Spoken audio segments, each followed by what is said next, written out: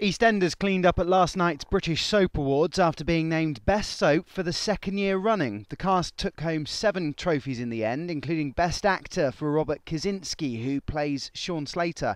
Barbara Windsor also got the Lifetime Achievement Award. Next up was Corrie with 6 awards, including Best Villain for Gray O'Brien, who plays the murderous factory boss Tony Gordon.